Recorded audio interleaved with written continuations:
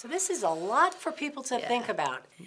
I'm thinking about job interviews. Sure. So you go to a job interview and you want to come across as confident. What are the things you should think of with your head tilt, your facial expression, your body language, or any of the nonverbal parts of the visual communication? It's a great question. So I think the first thing that's the most important is making sure you're not trying to communicate competence and knowledge and expertise if it's something that you don't feel you necessarily have competence and knowledge and expertise in. So what I mean specifically there is if you're asked a specific question and it's something you don't know the answer to, if you stand up and you make yourself appear really confident and competent, you might come across as arrogant if your verbal behaviors are not matching your nonverbal behaviors.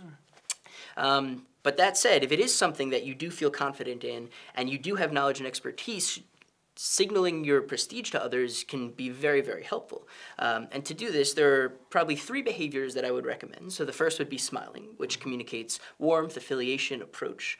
An upwards head tilt also helps. You see this a lot in pride expressions. And finally, expansiveness, but you're going to specifically want to sit up straight with your chest out. And why is the upward head tilt pride and not arrogance?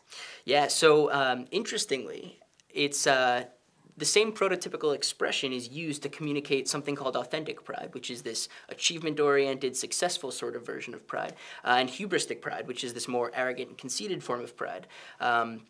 From the expression alone, it's very hard to disentangle them.